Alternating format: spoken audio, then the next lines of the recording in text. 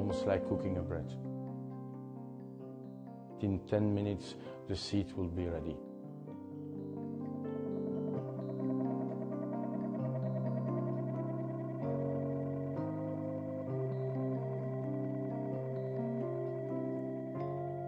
This is my studio. It's a kind of between living space and working space, also a kind of lab, and we are testing here mostly like design applications for smart materials.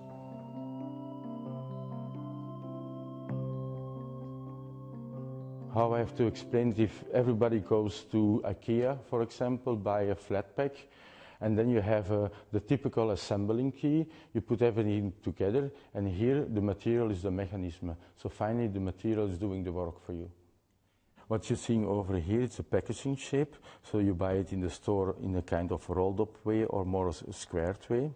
When you're coming home, you plug it into electricity, it's becoming a chair, and if you're not liking even this design, you can reshape it in your own creations. If you look microscopic to polymers in general, you have a kind of spaghetti. And inside the spaghetti you make like crosslinks, like for example this. And this is the final shape. And when you squeeze it down, it does this. But if you have the right trigger, it always wants to come back to this shape. This device is a kind of a heating oven. What you're seeing here is a packaging shape. It's a compressed form, and when you heat it up about 70 degrees, it changes to a design shape, an armchair in this situation.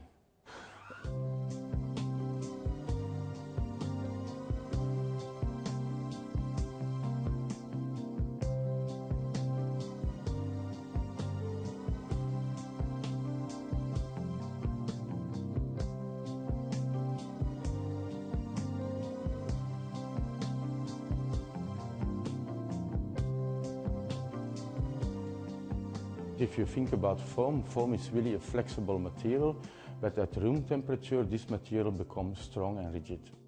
So the trigger for the material finally is produced on temperature, so it means we program the material for the moment at 70 degrees.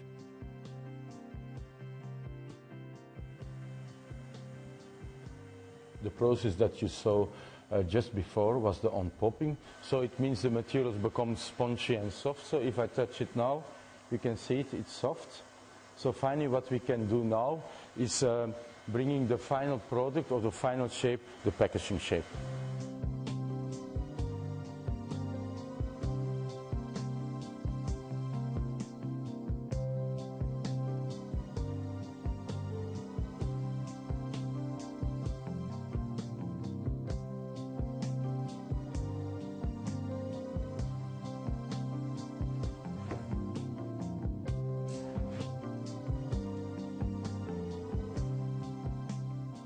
What you see here is a kind of a prototype of where we test the material for heating it with electricity.